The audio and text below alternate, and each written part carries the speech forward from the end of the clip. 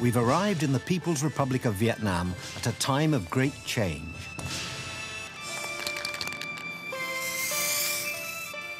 Ho Chi Minh, father of the country, is a memory. Don't want to make them too wide, Charles. Vietnam is rejoining the world.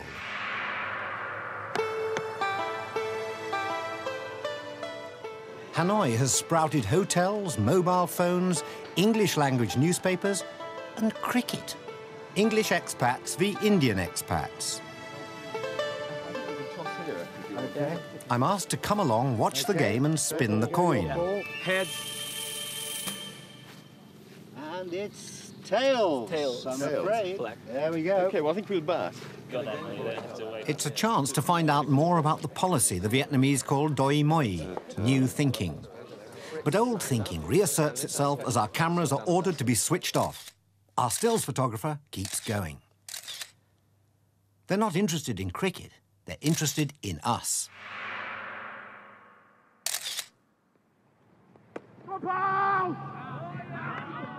England not only have to cope with fierce Indian bowling, but a Vietnamese military build-up as well.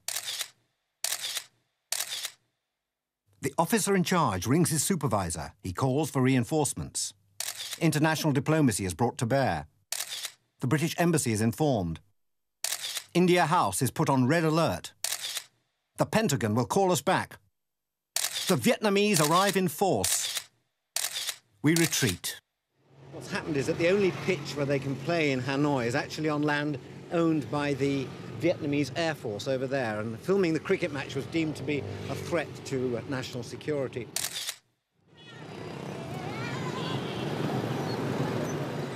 The Vietnamese do not look a warlike people, yet they've fought like tigers for the last 50 years, against the French, the Americans and their allies, and the Chinese. Now they can live the way they want to.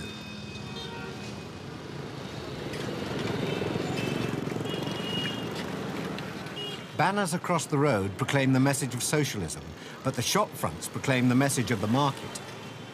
In the Vietnam War, this prison, where captured Americans were interrogated, was known mockingly as the Hanoi Hilton.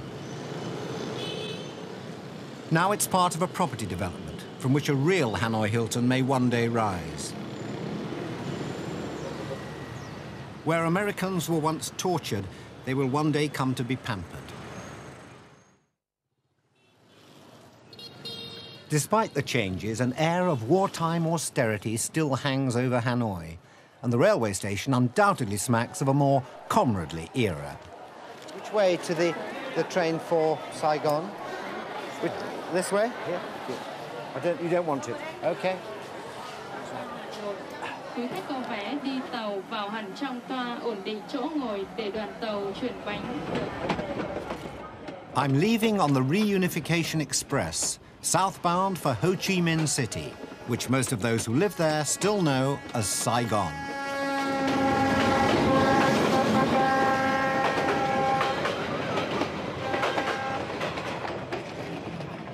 Its average speed for the distance is 25 miles an hour, so there's no rush.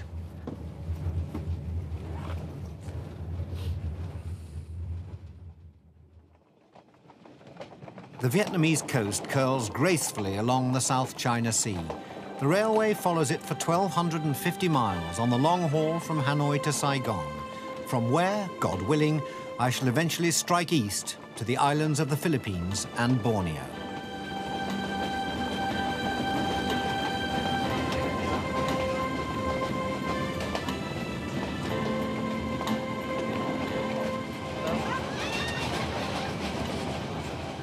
At mid-morning next day, various delicacies are prepared for lunch. Pork is unwrapped from banana leaves. There are prawn fritters and raw vegetables and something in a bucket.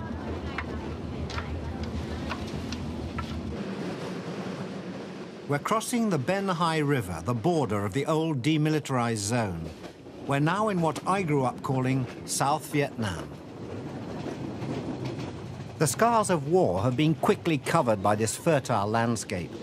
But the main highway is still woefully inadequate for a country that hopes one day to become a Pacific tiger. And this railway, the main link between north and south, is still only single track.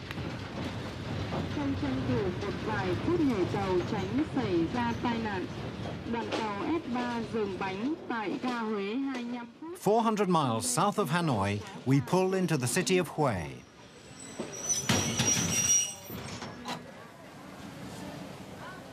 Tourists are welcome in Vietnam these days, but fare dodgers are definitely not.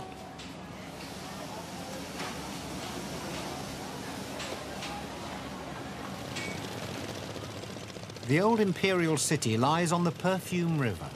One of the fiercest battles of the American War took place here, and the central span of this bridge was bombed into the river. Today it's busy all day long, as is every other thoroughfare in this crowded land.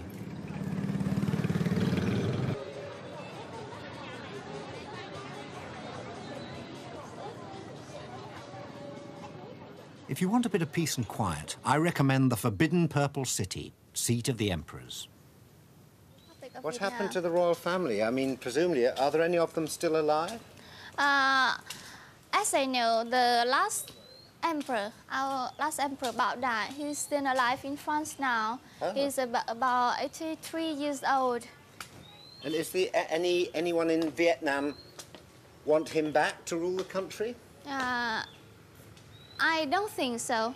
According to my opinion, I think he's only now in our mind. Yeah. He's the king of the past. King of the past. Yeah. This is good. Yeah, here is the bell. Made in under the time of the second king, Minh Mạng.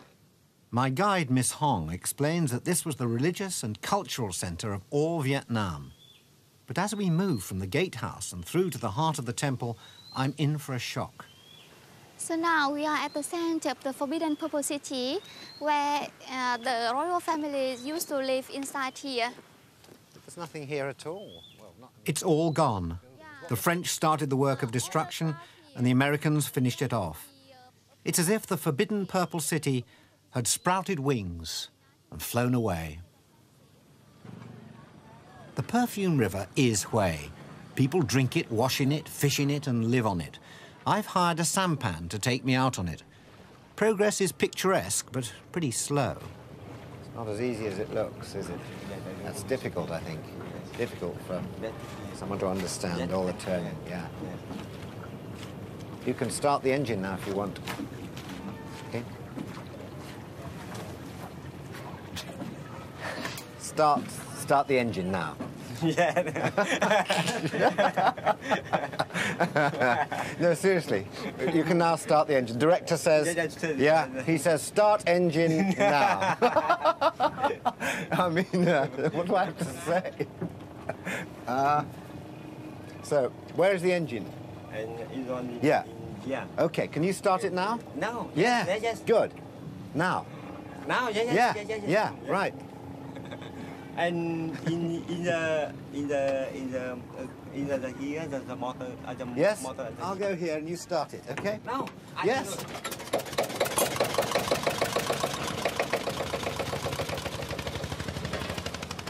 Once we're underway, there are no problems.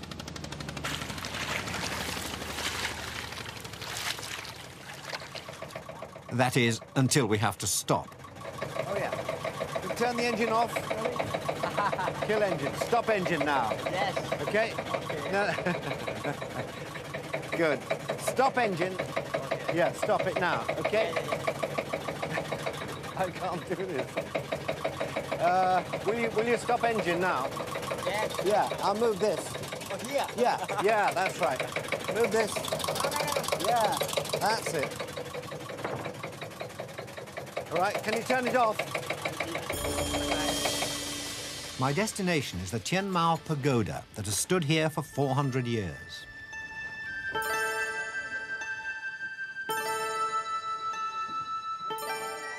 But in the Buddhist monastery next door to it, I discover something much newer and infinitely more macabre.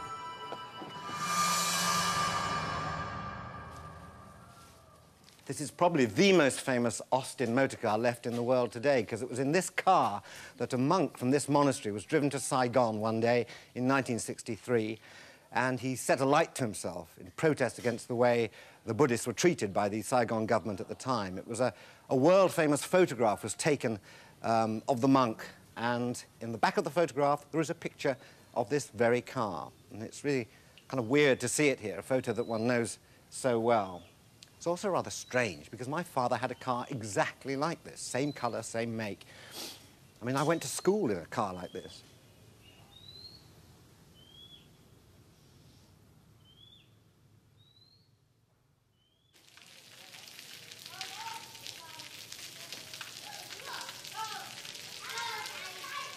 Next morning, the heavens open in style.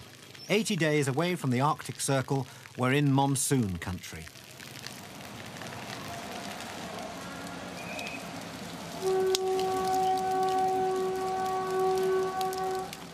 Today we continue our journey on the next reunification express southbound out of Hue. When the French were booted out of Vietnam in 1954, they didn't leave much behind, but they did leave a railway. And their word for railway station, gare, has somehow survived.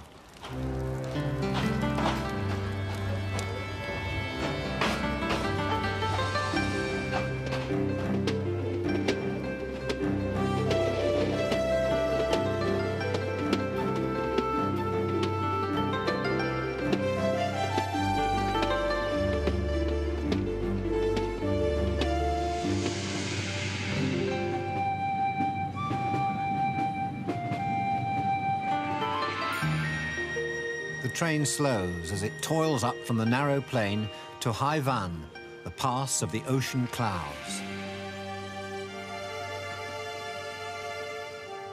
The mountains come close to the sea here, and at Da Nang is the most famous of them all, Marble Mountain.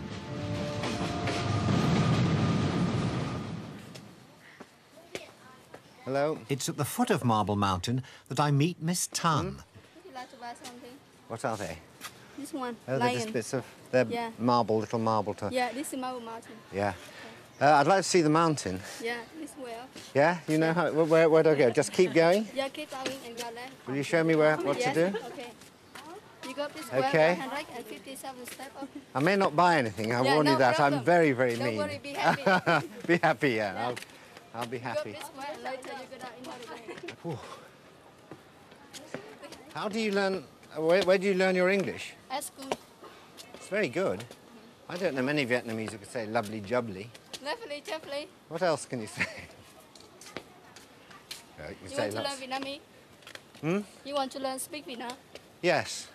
I'd just like to be able to say hello. Xin chào. Hmm? Hello is xin chào in Xin, Vietnam. Xin chào. xin chào. Yeah, that's right. How often do you do this? How many days a week? 6 days a week. Really? Every day? All day? No, all day. We go to school in the morning. You go to school in the morning? Ah, of In course. the afternoon, 7. Because tell me how old you are? 16 years old. 16, that's right. Yeah. And when will you leave school? 22. 22? That's a long education. At the same school, or will you go to university? University Where? in Da Nang City. Da Nang. Yeah. And what do you want to do? I want to be a doctor. Ah. So, you can see daylight. Looks as though we're nearing the summit. Is that right? It's Yeah, not a right. big mountain, but it's where it is and what's next to it that's important. Oh, that's spectacular. Spectacular. Spectacular, as we say in English mountaineering circles.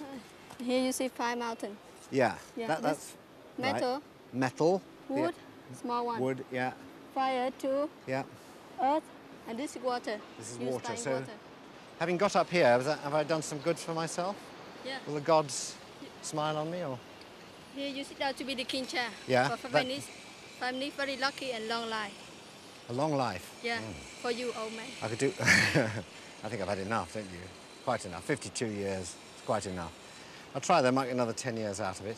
Okay, you sit down to I be feel the like a king drink chair. anyway. Okay, Let's let's have a it up. sit. Thank you, by the way. King's throne, adaptable for all sizes. Ah! Oh, that's better. I feel revived already. I feel at least, 10 more years I could go on. Yeah. Let's make this a 25-part series. In CinemaScope. Get rid of those mountains. Anyone got a beer?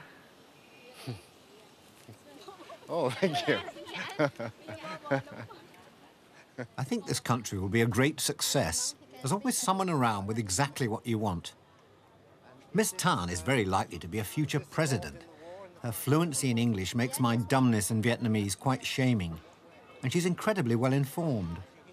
Marble Mountain, I'm learning, is much more than it seems. It's a holy place and a military stronghold. But Miss Tan will not let me leave until she's shown me its darkest secret. Wow, I can see what you mean. I need your hand. It's absolutely pitch black and very slippery. Be careful, slippery. Here we are. Oh, I can see now, yeah. Water. Ooh. Hey. This is for God, too good and too evil. Oh, yeah. Yeah, this one good God to heaven and evil God to hell. These are the guardians that you find at the entrance to any Buddhist temple. Yeah. So this is a working temple. Do people come and worship here? Yeah, many people come to worship Friday Buddha. And that's the altar and Live everything. qua này, live. That's extraordinary. And this Holy War American bomb. Hmm? This is the Holy War American bomb. Oh, right. Yeah, So before. The American bomb made that hole? Yes. Before 1968, on this Cathedral was hospital. And after American bomb down. Yeah. There was a Yeah. hospital here Yes, during before. Vietnam. After that, I need some fresh air. I take a walk on nearby China Beach, once a favoured haunt of off-duty American troops. Now there's only the roar of the ocean for company. Or so I thought.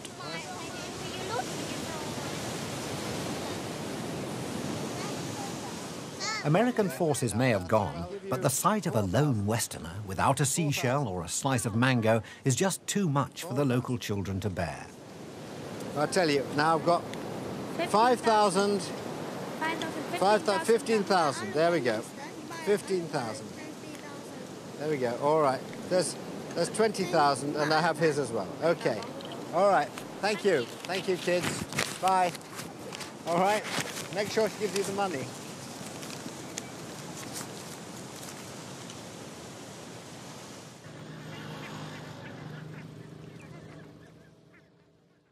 I'm on my way to Vietnam's deep south and one of the world's great rivers, the mighty Mekong. After its 2,500-mile journey, the Mekong forms a huge delta here. These are fortunate people. The river deposits enough mud on Vietnam to increase the size of their country by 200 feet a year. And what's more, it's high-quality, well-travelled mud.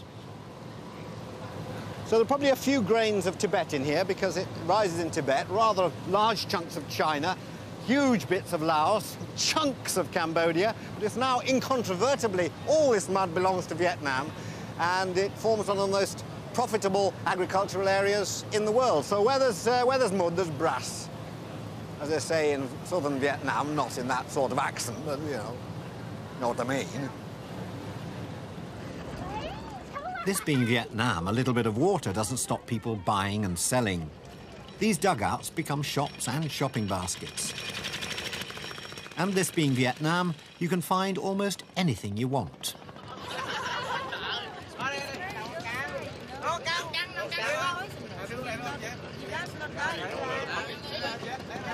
How much are the snakes?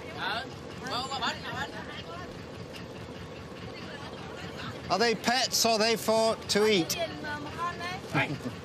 Getting into difficult water here. What, $100 for each? $200. Well, I think we'll keep looking. I don't just want to buy a snake, you know, without checking out. Are they poisonous? They're not poisonous. Why would I want them? Apart from to eat.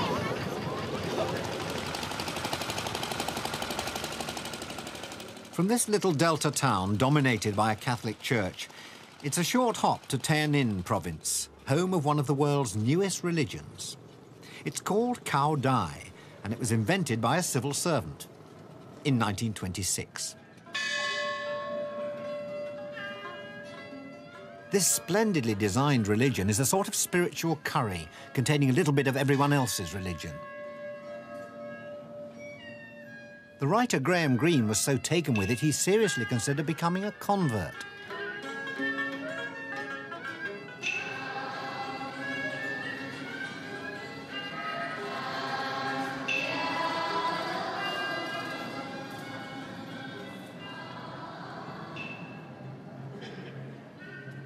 In the foyer of the great temple is a mural depicting 3 of Caodai's patron saints: Chinese revolutionary and statesman Sun Yat-sen, Vietnamese poet Nguyen Binh Kiem, and Victor Hugo, author of Les Miserables.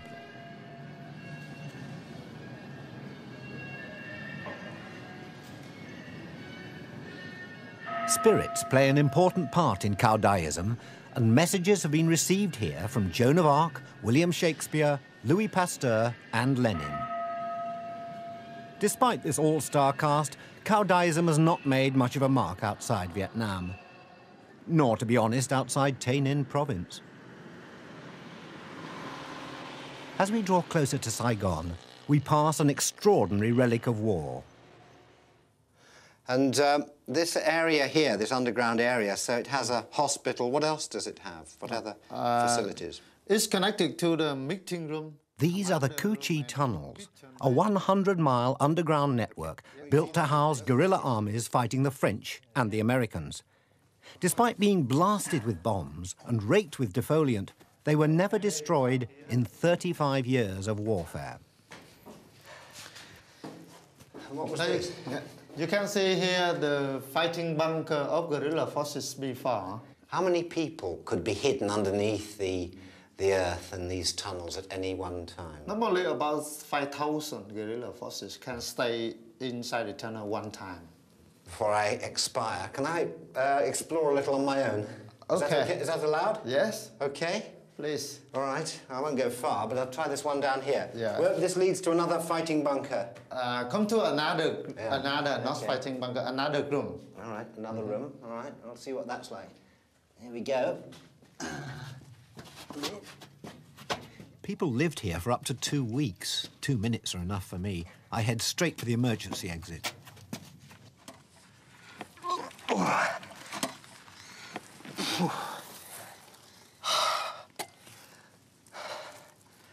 Hello, Ratty. Hello, Molly.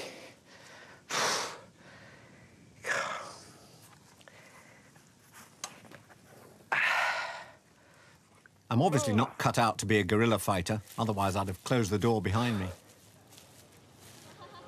I find little resentment among the Vietnamese about the war. Maybe it's because they won. But this museum of war crimes in Saigon shows they won't forget.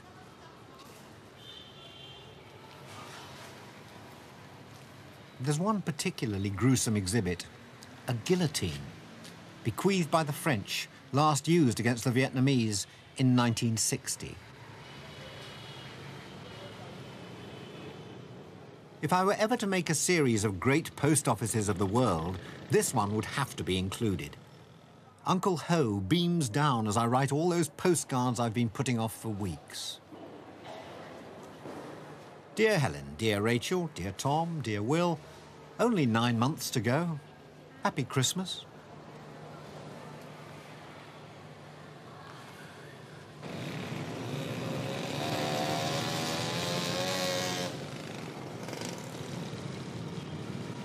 It's time to leave Vietnam, if I can. My impression is of a small, crowded country riding a high tide of energy and confidence. A country where there's no point in shouting stop. No one will hear you.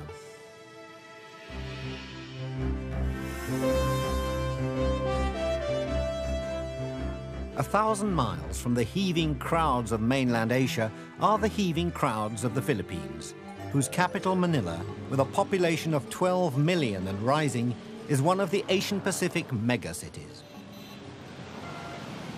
This is what happens when bicycles become cars. The gridlocks of Manila are enlivened by the jeepney, that peculiarly Filipino conveyance evolved from American jeeps left here at the end of the war. They're brightly painted and often eccentrically named. Well, not always.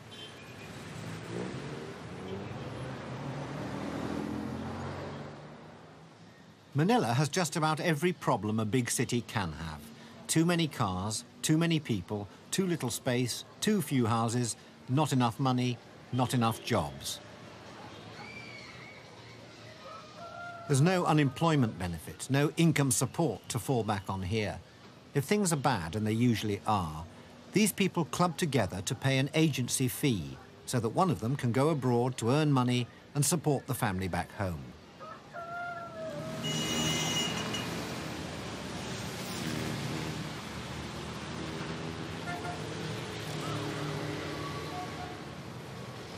I'm outside the headquarters of the Friends of Filipino Migrant Workers. So we were discussing about labor export. And the export of labor generates about $2.5 billion. One of this country's most profitable exports is its young women. Just imagine how big the amount goes to our country. That's why we are considered as new heroes by our government. There is a price that the new heroes pay. In the newspaper today was the story of a young Filipino maid under sentence of death in the United Arab Emirates for stabbing her employer as he tried to rape her. Here the women are warned in their own language, Tagalog, of what to expect when they go abroad. Or hindi sila masyadong conservative, di ba? Hindi kagaya sa Middle East na talagang conservative, hindi kagaya sa Saudi Arabia. Despite the dangers, these women cheerfully expose themselves to a life that is often not far short of slavery. But before they go, they must come here and listen to the problems that lie ahead in countries where they will be second-class citizens. I asked some of them where they're going. Qatar. Have you been to the Middle East before? Never. Brunei. Oh, you're going to Brunei. Bahrain. Bahrain. For how long? For 2 years. Going to Taiwan. What sort of work will you be doing in Dubai? How will you DH. Housekeeper. A DH, a domestic cooperative, because that's an easy way to go there. Caretaker. Caretaker? Yes, sir. I just want to earn money, and I just want to support my family and my parents also. I want to work in Taiwan, sir, because I want to support my family, my father, mother, my brother and sister. When you're away, who will look after your family? My husband. I'm a college graduate and a major of English.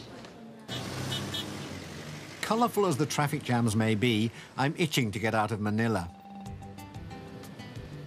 I do so in style, heading for the hills on a quiet Sunday morning, high above where the traffic jams would have been any other day of the week.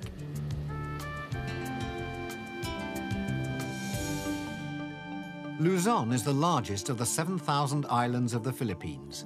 Its northern end is composed of rugged mountains, where we hope to find the 8th wonder of the world, the rice terraces of Banawe. But the highland weather is turning bad, and Luis, my pilot, is not a happy man.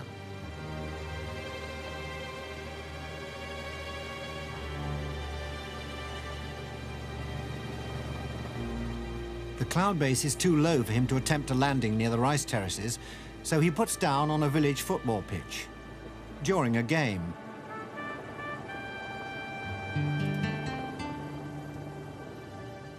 Leaving the teams to take half-time early, Luis organises alternative transport. Just hailing a passing jeepney. There's no way we're going to get up in the helicopters another 1,000 feet above the clouds before we get to Manawi. So we landed in the middle of the school football pitch. I think there's a game on while we came down. The jeepney stopped, so should we go and ask him? I think he's on. Good. Transfer to more primitive technology.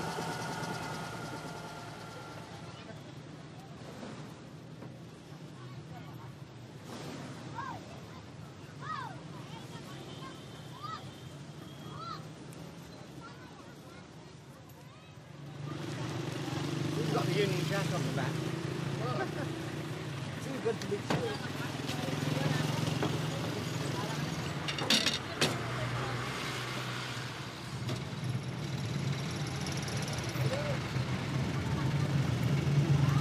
Well, there we are. Within 5 minutes of landing, we're on our way up there. How long is it to the terraces? How long a drive? Around 1 hour, sir. 1 hour drive. 1 hour drive. Right.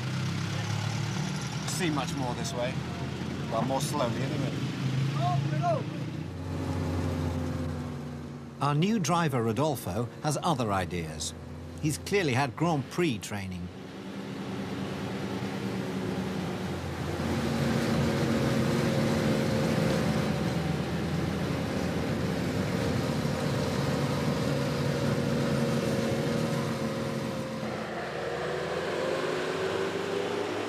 We start to climb, through 2,000 feet, through 3,000 feet. If it's rice terraces we want to see, Rodolfo will get us there. And he does.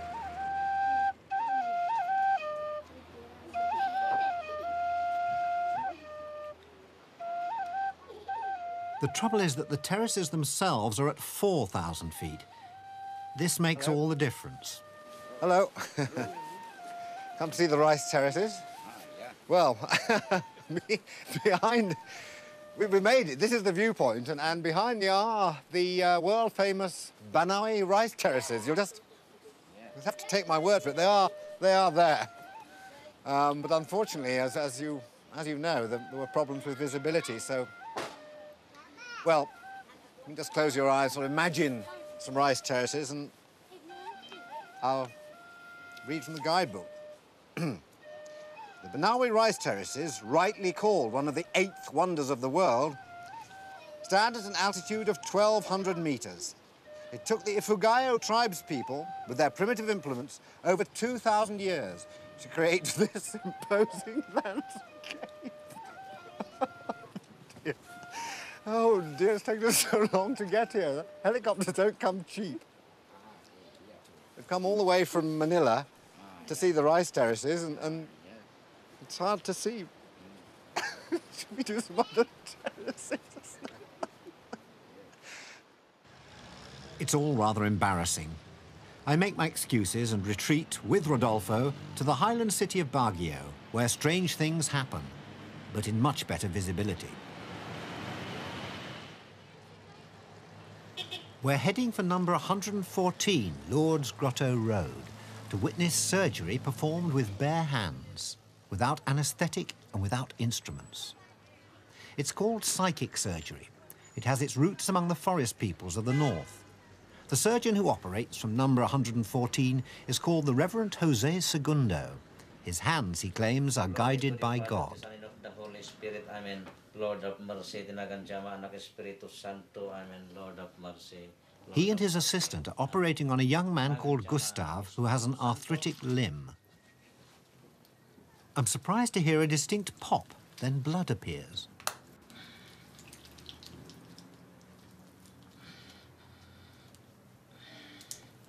Psychic surgeons claim the blood appears through the skin by a form of magnetism.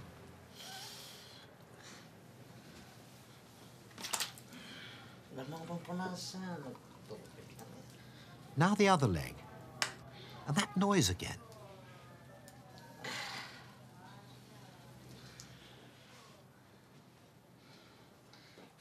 This is surgery stripped of all the familiar trappings. No lights, no masks, no rubber gloves, no machines that go ping, just fingers that go pop. To me, it looked as though there was some sleight of hand, that you were perhaps popping a little blood capsule or something like that, because I could see no way in which blood could come out of Gustav's leg without piercing the skin. There was no mark on the skin at all, yet there was blood. Were you actually popping a little pill to make him feel better? Yeah, you know, you cannot see what I am doing, the operation, unless that you have the third eye. If you have the third eye, this is 1, 2, and then the third eye here. Yes. If your eye, the third eye is open for you, then you can see what is that. Well, I could see with my 2 eyes, but your 2 eyes you can never see. To get a second opinion on my eyesight, I make my way to another address in Lourdes Grotto Road, the consulting rooms of Mr. Ambrosio Pellingen.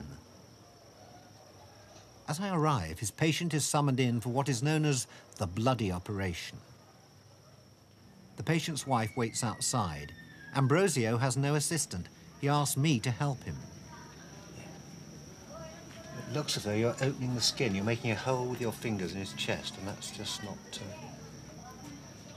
possible, is it?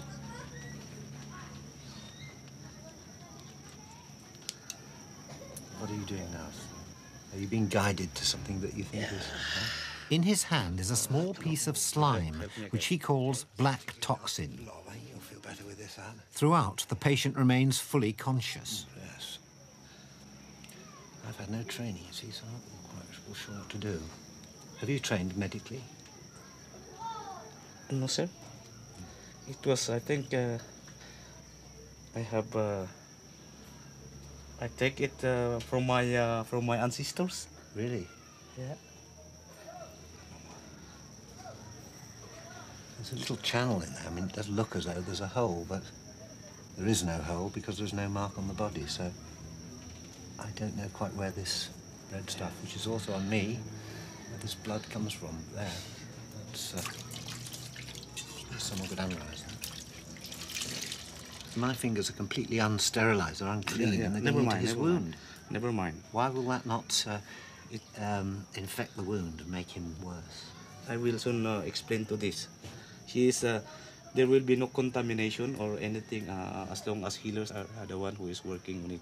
As long as the healer is the one who's working on it? Yes. There is so you create a sort of spiritual antiseptic around it? Yes, yes. That is the use of garlic. Use of garlic? Yeah. Ah, now we're beginning to get some secrets of the trade.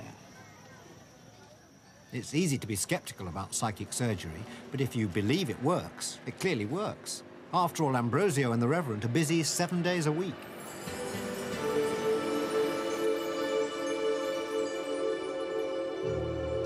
Philippine history, they say, began with the Spanish and ended with the Americans. 300 years in the convent, 50 years in Hollywood.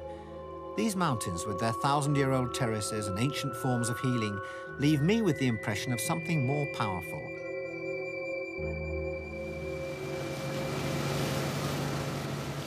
"700 miles south, it's all so different. It's hot and it's tropical and it's December.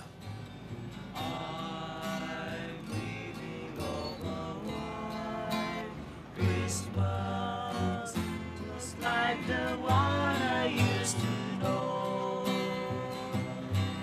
The trees have twisted and children listen to hear the spring. Next day, the director decides it's time I learnt scuba diving. My instructor is called Louis. Okay, so we'll put the mask on. Make sure there's no hair in it. Repeat the exercises. Okay, that's good. Louis tells me the worst that can happen. It's a dangerous world down there, a world of embolism, ear squeeze and nitrogen narcosis. But by next day, I'm ready for the reef.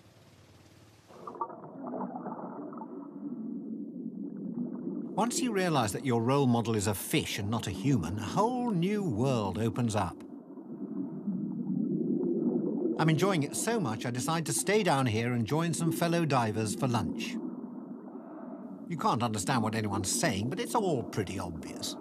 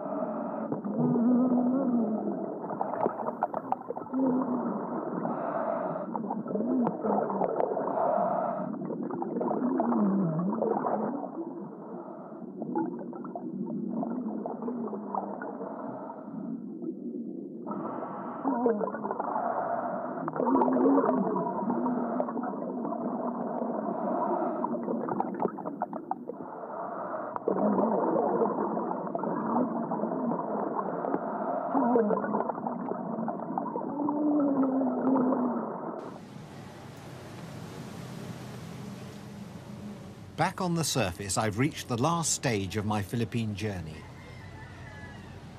I'm aboard the ferry Princess of the Pacific, heading for the port of Zamboanga.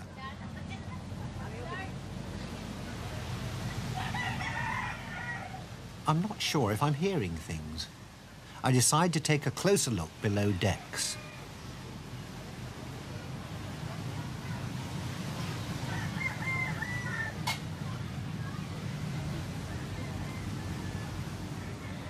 What I hadn't realized is that Zamboanga is one of the cockfighting centers of the Philippines. And here they all are, arranged, packaged, labeled, and probably pretty fed up.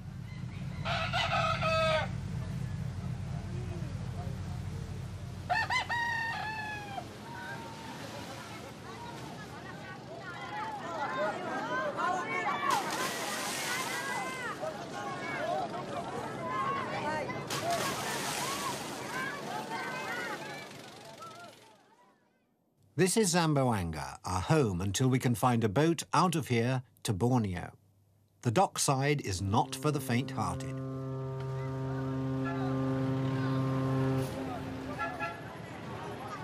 As we fight our way off the boat, I can't help wondering where all those cockerels are going to end up.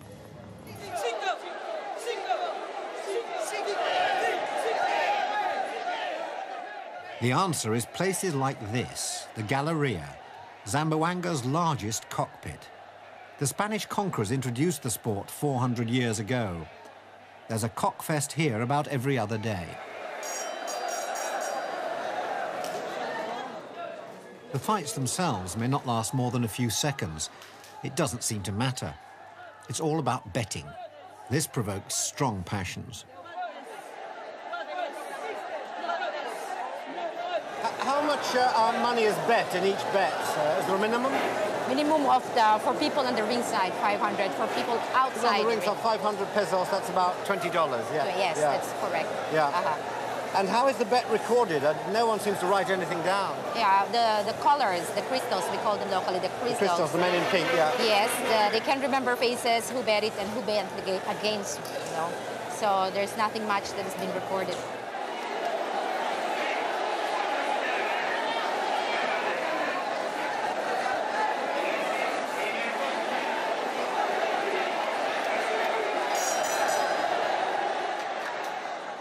It's an ugly sport to watch, but there's huge local enthusiasm. One man told me this is the Philippines' #1 pastime. But, he added sadly, basketball is catching up. And how many fights a cock survives one fight? How many sort of fights would a good cock survive? More than 15. 15. More than 15 fights. And then they are given, they're given back to the owners for breeding purposes. As others wait to fight, the in-house vet is backstage to patch up those who already have.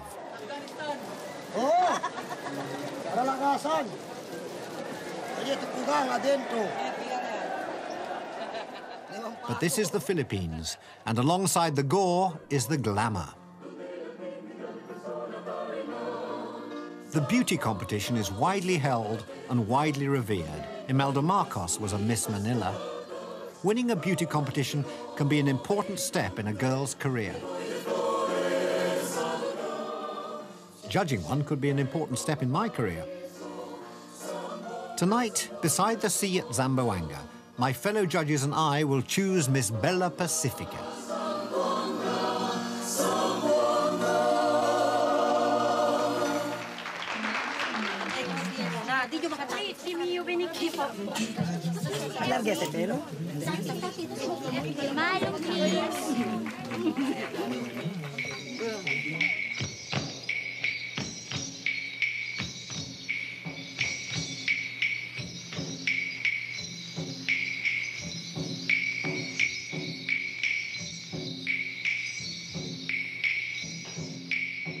It's not just vital statistics that will win prizes here. I didn't hear a vital statistic all evening. A winner must be beautiful, but she must also show intelligence and a strong moral sense. This is a very Catholic country. If your husband told you he was going away for a year to film a documentary series in many faraway countries, Would you try to stop him? If so, why? Although I haven't been married, yes, I will not stop him, because I believe that true love is tested by time. And as long as you love and trust each other, no one and nothing can stand in your way. Thank you. Thank you very much, Well, Christina. thank you. Well, I believe that trust is the key to a successful relationship. So I will allow my husband to go to other countries. And besides, it's his job. He's not going there to go girl hunting. So I'm Absolutely sure, right. Michael, Certainly you not. get the clue. Tonight, of course, is an exception. Thank you very much, ladies. I really can feel the tension mounting.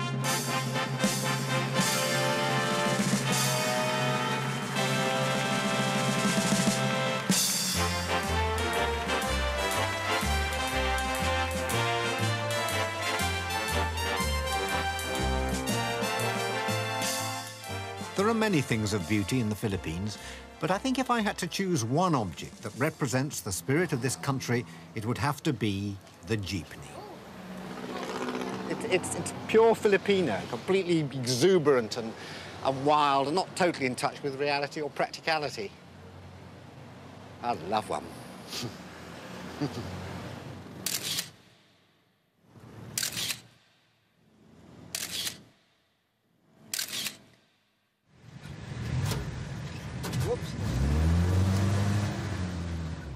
I've been longing to drive my own jeepney since I first set eyes on one in Manila 10 days ago. But they were all stuck in traffic jams up there. Down here in Zambo, you could be on a racetrack. That's not a bad idea. I could inaugurate the first Zamboanga Grand Prix for jeepneys only.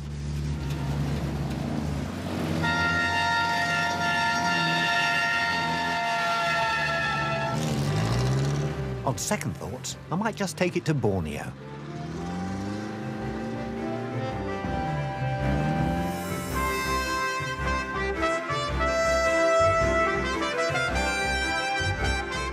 Follow Michael as the updated Phileas Fogg around the world in 80 days, streaming now on iPlayer.